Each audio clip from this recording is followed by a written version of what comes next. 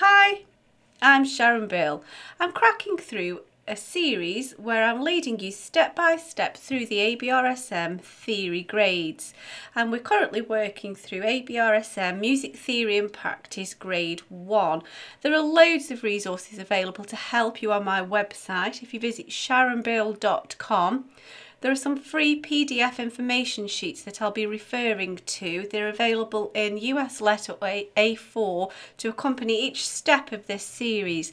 There's also a page which links to all of my YouTube video tutorials, and you can also access information about the books I have available. I have a book, How to Take Your ABRSM Music Theory Exam, grades 1, 2 and 3. Grades 4 and 5 will be available soon. And this gives you lots of hints and techniques how to best make use of your exam time, which is ultimately what we're working through and working towards here with the grade 1. And so now we're continuing with the major scales. So if you find your PDF download and refer to sheet L once again, we're going to be returning to the subject of major scales. And then we'll turn to page 17 in your workbook. Again, you can also access some information demonstrating the construction of the major scale. If you look at the links in the cards and in the description, you can find the YouTube video where I demonstrate how to construct the major scale on the piano keyboard too, which is helpful, I find. And so let's crack on with the scales of C major, G major, D major and F major. Remembering that a scale is made up of a series of tones and semitones. So we have tone, tone, semitone, tone, tone, tone, semitone. And in order to construct that pattern of tones and semitones starting on the various different keys, we have to add various sharps and flats to make that pattern exist. And so we need to remember that C major has no sharps or flats, G major has F sharps, D major has F sharps and C sharps, and F major has B flats. And we can either add those as a key signature at the beginning of the music, which means that therefore, say for example in G major there's a key signature of F sharps, and that means all sharps, all Fs are sharpened throughout the whole piece, or we can add them as accidentals as and when we need them, depending what the question requires. So it's literally just applying this set of information in different ways as the questions demand. So we're continuing with exercise 4 on page 17 of your workbook.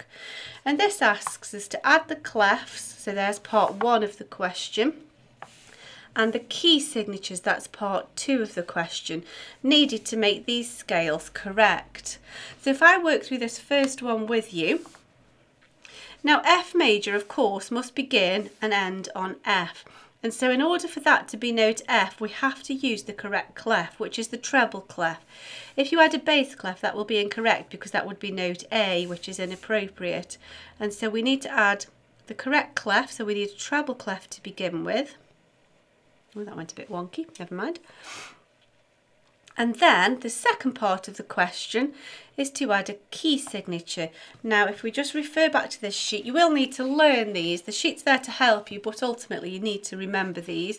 F major has a key signature of B flats and it's written in a specific place on this stave.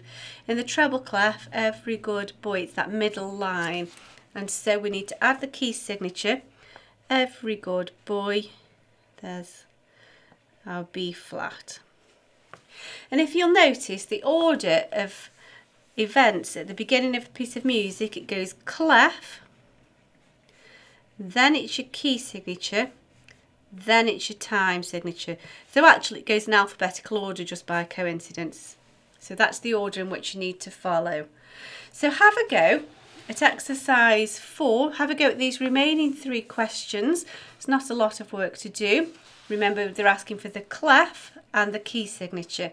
Refer to the sheet that I've made available to you to help you be sure of your key signatures, and just be careful of your placement of the key signatures in regard to the clef that you've chosen.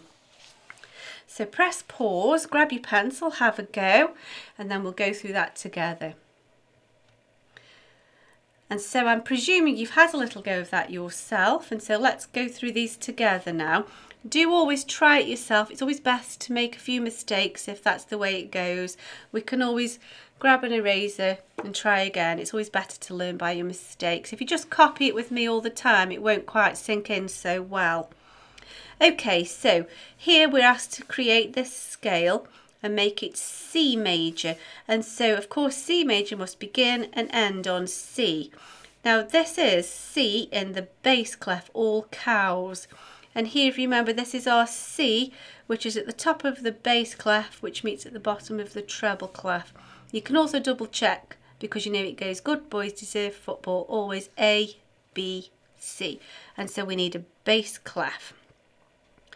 Just watch your positioning of that. And then it asks for a key signature. Now actually our job's already done because C major has no sharps or flats, so it has a key signature of nothing, and so that one's now complete. The next one asks us to make the key of D major. So in order for this to be D major, we need it to begin and end on D, and that makes this the treble clef, every good boy deserves. So first of all we need a treble clef. And then we need a key signature of F sharps and C sharps. Watch the placement of those. Every good boy deserves football, FAC. Okay, and the last one is G major, and so in order for this to be G, we need this to be a bass clef. And then our key signature is 1 sharp, F sharps, good boys deserve football, which we place there. It's as simple as that. Job done. Okay, let's move on to exercise 5. A little bit more work involved in this one, but it's only using the same information. The question asks us to write out these scales using the rhythm shown on this line above and to add the correct key signature. So we've got quite a bit of work to do here. So I'll work through this first one with you, and I'll just show you a suggested practice and how to work through this methodically. First of all, I'd sort of get all your lines in place, and I would keep all of your bar lines aligned with their example, because that way if you keep all your notes aligned, you're not going to lose track of where you are. Okay, so they've asked us the key signature, although that comes at the end of the question. Might as well do that first because it becomes at the first part of the music. So G major has a key signature of F sharps. Every good boy deserves football. So it's clef, key signature, then time signature. Now before we do any other thinking, let's just get our note heads in place. Now it's asking for a descending scale. We're going to come downwards. So we need to start as high as possible so we can come down in step and we won't need ledger lines.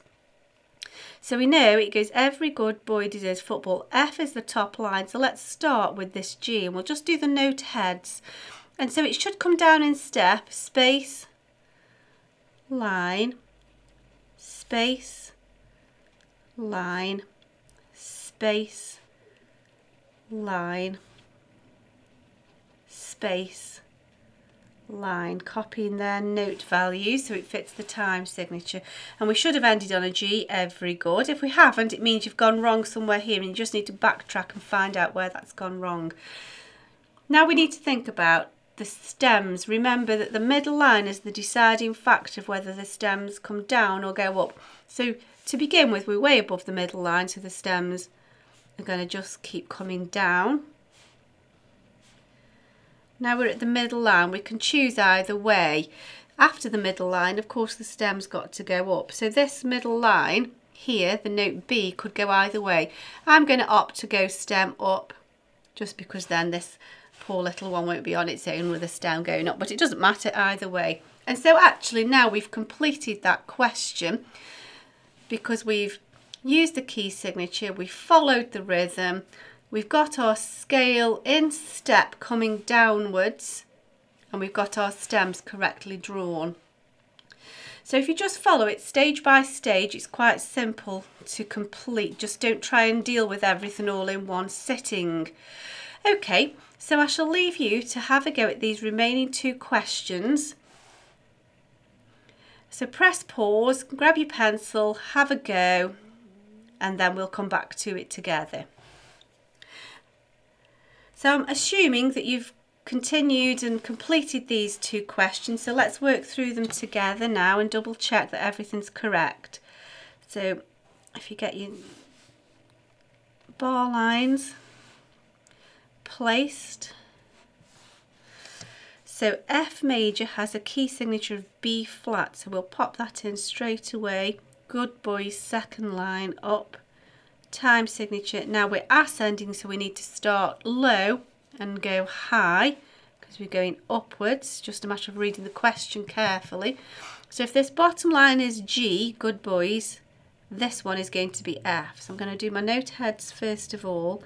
Space, line, space, line, space, line, space, line.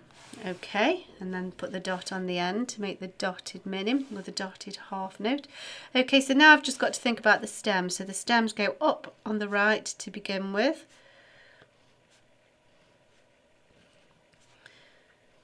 This one can go either way, so I'm just going to turn it around. I just feel like having a change.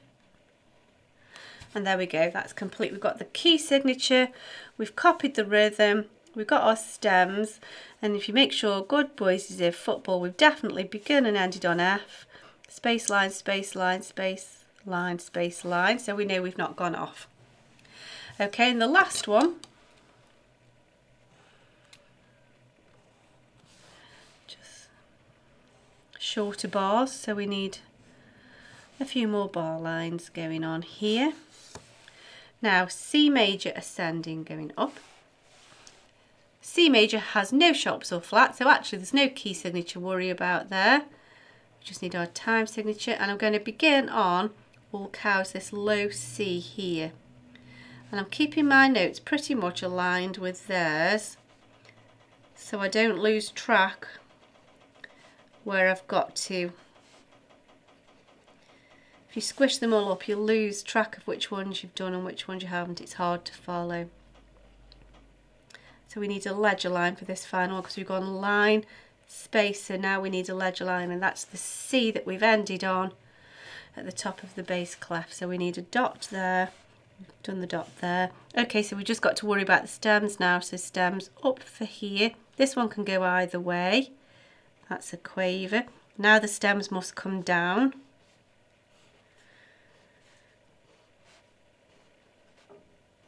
There we go, and that's that completed. Fab, that's the end of that one. So we'll leave that for today, and we'll look at the last section of this part of major scales within the grade 1 syllabus for next video. I hope that's been helpful to you. Thanks for watching. If you've enjoyed that, if you can give me a thumbs up, that'd be great. If you subscribe to my channel, you'll be sure not to miss out on all the great things I've got in store. Please do go to sharonbill.com. There's loads of resource there to help you. Thanks for watching. I'll see you next time. Bye.